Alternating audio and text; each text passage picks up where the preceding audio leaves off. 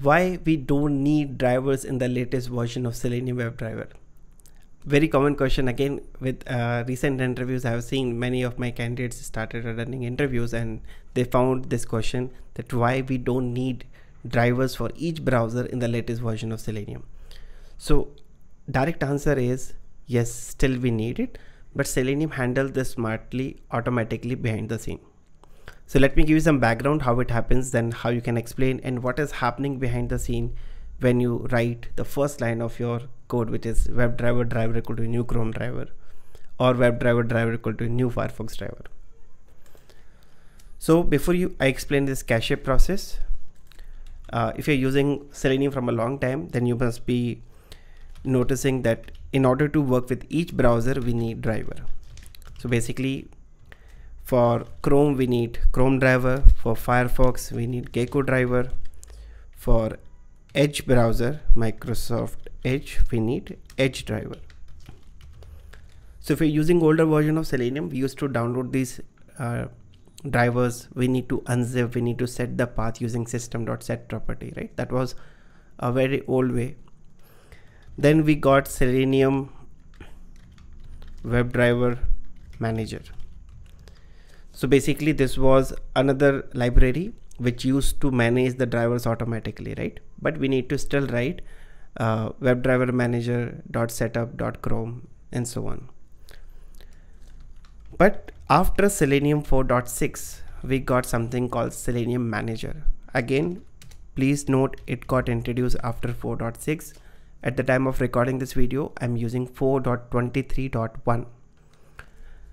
This got introduced, and by default, the moment you use any version 4.6 and above, it comes by default. So what it does, it will manage your drivers automatically. So answer is, you still need drivers, but it will manage automatically using Selenium Manager, and I will show you how to check the drivers, where it exactly is getting stored, how you can get the new drivers and so on. Watch the video till then, you will have more clarity. So what happens, let me show you through one example.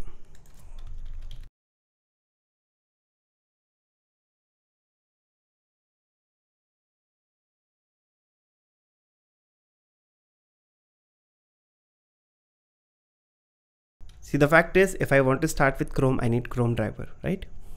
So if I say start WebDriver driver equal to new Chrome driver. So what exactly happens when you execute this code? First, let me execute this code. You will see the Chrome started. And since we are not passing any URL, it's not loading, right? Just a browser. But behind the scene, it downloaded the Chrome driver and it used automatically. It already set up the property. But how it is happening, I want to show you this location. This is the standard location. If you're using Mac, it will be same users, your current username .cache.selenium. And if you're using Windows, the path is same. Go to your users folder, the current user .cache and Selenium. So if I show you this, if I go to specific location, so you notice here we have one folder called Selenium. If I open this, you will notice we have Chrome driver, Firefox, Gecko driver and Edge driver. MS Edge driver means Microsoft Edge driver. If I open this folder, you will see it has all the previous drivers too. So 124, then 125, 126 and 127. I'm using latest version of Chrome, which is 127. So it downloaded the new version. Notice 99, 119, 119, before that 72, 82, 72 and 88. If you open this, you will find the shell. Since I'm using Mac, it is a shell file. If you're using Windows, it will be .exe. And this is what gets executed before invoking your browser. So if I execute this, it checks first, okay, do we have this driver? If yes, it will take from the cache, it will not download. But let's say I'm running the same script after 10 days. We have a new version to 128. It will check in the cache first. If it is not available, it will download, dump into this cache Selenium respective driver, then set the path, then invoke the browser. So this is how it works. Let's say this is my local system, and this is the cache where all the drivers are getting maintained. The moment I want to start with Chrome, first it will check, do we have compatible version of this browser? If yes, it will take from the cache, it will set the path, and it will run. But let's say I'm using some version and I don't have a driver, it will download the Chrome driver first, dump into cache, then it will reuse. This is the same process which gets followed with Firefox, with Edge drivers as well. So if you come across this question, please explain about Selenium Manager, which got introduced in 4.6. So to show you this, what I will do, let me delete this 127. Okay, I just deleted it in front of you, and to show you this, I will maintain these two windows.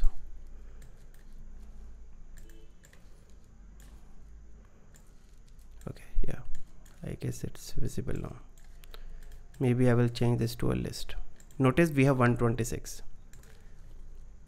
If I execute this piece of code, notice it took some time because it could not find the version. And here we go. It downloaded just now the compatible version 127.0.6533.119. It found the Chrome driver, then it started working. If I delete it once again, close this and execute this, it could not find it, downloaded once again, and it is running. Same process you will find for other browsers as well. First understand this example, then I will tell you how to answer in interviews. Let's say Gecko driver. Okay, so this is the latest one I have. I will delete this. Now I will change this to maybe Firefox driver.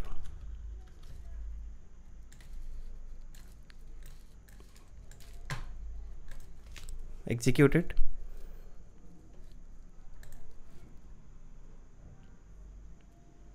Okay, it is trying to find in a cache. Obviously it could not find, and it downloaded just now 0.35 and executed.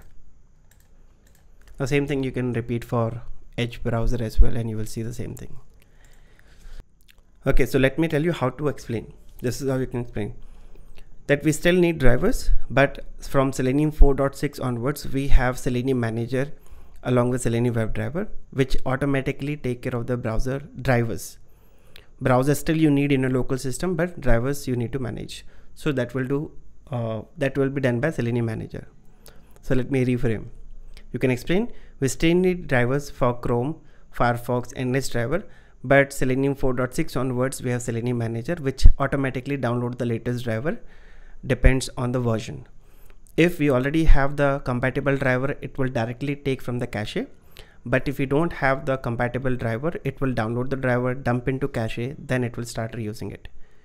Initially, we used to have Selenium WebDriver Manager, where we need to set separate dependency, add one additional line of code, which used to download the drivers, but now it has been added. It's part of Selenium, which is now Selenium Manager, which is managing the drivers.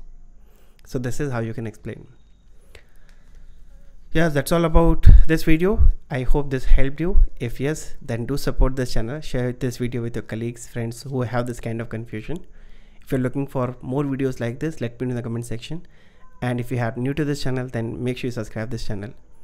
So thank you so much, and I will see you all in the next video. Till then, bye bye, take care.